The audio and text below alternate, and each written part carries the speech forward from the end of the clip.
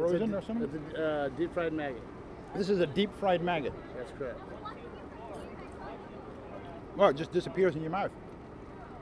Not Whoa! Bad, huh? It's kind of nutty. Real earthy. That's actually the nicest thing I've eaten so far. That's like a little snack.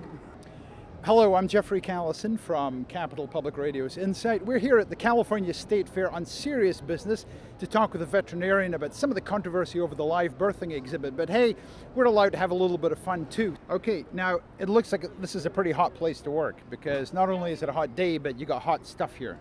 Very hot in front of this grill, 12 hours a day, cooking food up. I would never have thought that was beaver. I would have thought that was like beef or something. Really? Yeah. But does it taste beaverish to you? No. Well, yeah. It tastes, to me, it almost tastes like a little bit of, almost like bear to me. All muscle. It's a constrictor. Mm. It has a texture like calamari, but it has its own unique taste. Okay. It is good.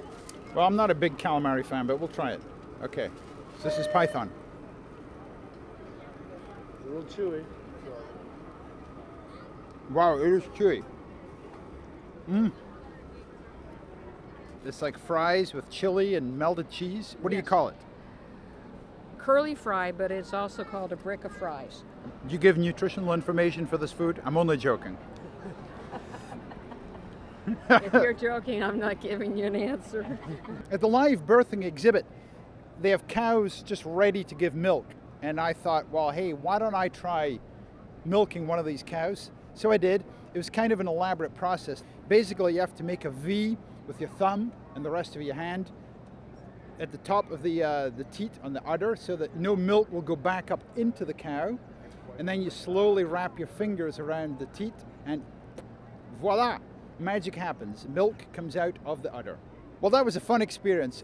My stomach is absolutely full now. I don't want to eat another thing, let alone another maggot. But actually, truth be told, the maggot was the nicest thing I ate.